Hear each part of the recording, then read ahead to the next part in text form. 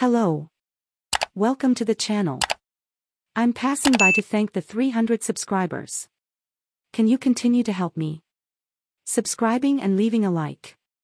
Benzema breaks Ronaldo's record in the last game for Real Madrid and receives praise from fans. Benzema's goal helped Real Madrid equalize in the 72nd minute, which ended in a 1-1 draw.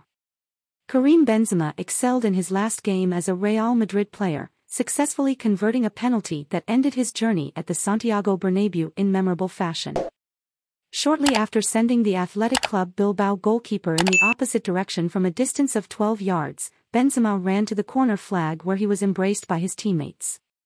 He was replaced moments later when he emerged to a standing ovation from the fans.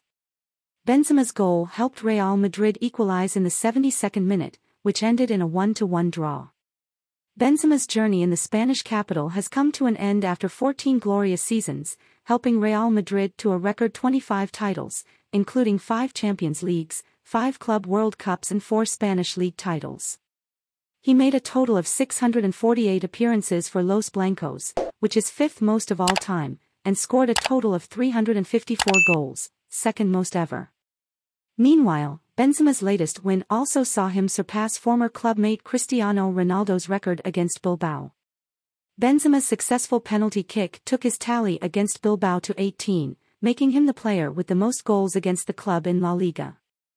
Ronaldo held the previous record of 17 goals in the 9 seasons he spent at Real Madrid before leaving for Turin to join Juventus.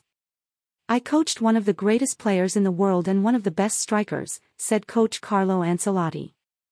"We cannot be satisfied with his departure, but we have to respect his decision. He earned the right of choice and we all thank him for everything he has done for this club.